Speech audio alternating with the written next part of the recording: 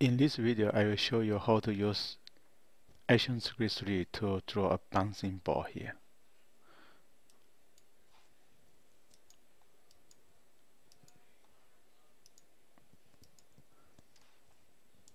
Okay, let's from ActionScript 3 here. Click the Flash CS5 ActionScript 3. So we have used the, for example, use the black color, and we use here. Change it to rectangle tools. First, I draw a box here, and I right click here to convert to symbol. For example, movie click, I change it MB. Movie click, OK. Then put the instant name. For example, I want to put the instant name. It's called mybox.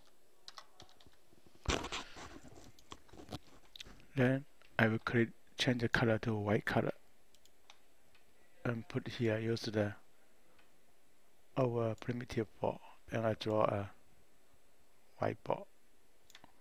This white ball I try to put the diameter is 40.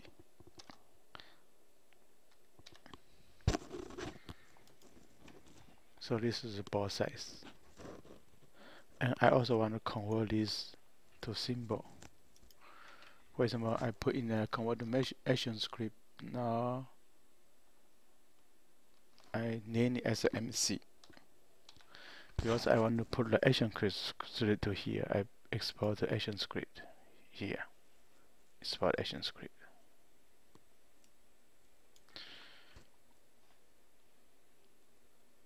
Okay. Now I window. Let's check the timeline here. Okay, we have layer. Now I want to insert another layer as the action. Insert timeline, another layer. Layer 2. Let's call it call action.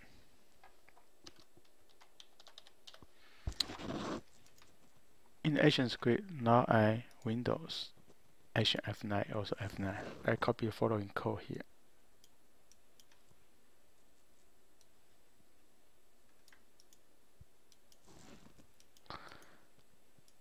This code is the MC. MC is a ball. We already defined MC ball related to ActionScript. So I put my box at child. My box at a child is the MC. I define the MovieClip as my box is a box. This MC is a ball. And I define the ball radius is 20. Because we know diameter is 40, now it's 20. So I put the maximum X position, Y position, and put the boolean here, and put the unit here. Then I call set interval. Call this function each 10 milliseconds. So what does this function means? So if this out of the border, then this one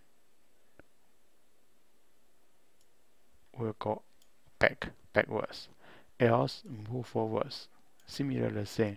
If out of the border, then we go backwards, else go forward. So this is very simple. So let's run this code. Control test movie in Flash Professional. You can see here, now I have ball here. I want to remove this ball. So I can remove this ball.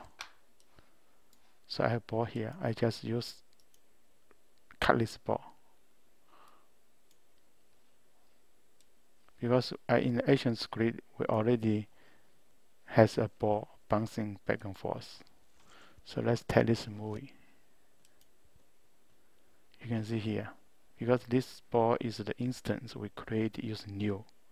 Let's look at the ActionScript code here. And not this one. We already produced more ball here. Call my MC. Each time produce a new ball and add it to child. So look at this.